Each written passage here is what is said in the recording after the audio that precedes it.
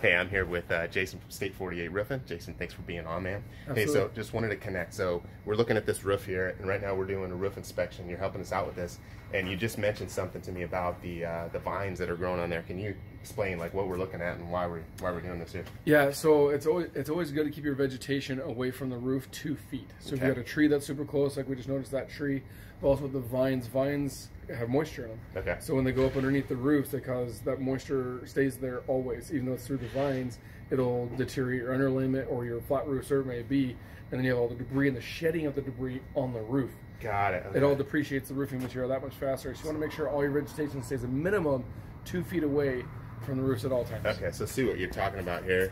So we've got like here that little tree that's growing all up in here, getting all underneath that underlayment, and then that tree back there that's actually growing into the roof as well.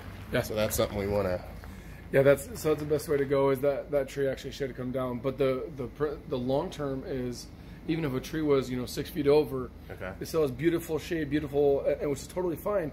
Vines can go up the wall and do their thing, but on the roof you want to keep them away and make sure that these leaves are going to shed eventually, right? Right. And in shed, they don't shed on the ground; they're shed on the roof. And so to maintain that longevity of the roof, you want to make sure that you keep the maintenance up and get that debris off the roof every year.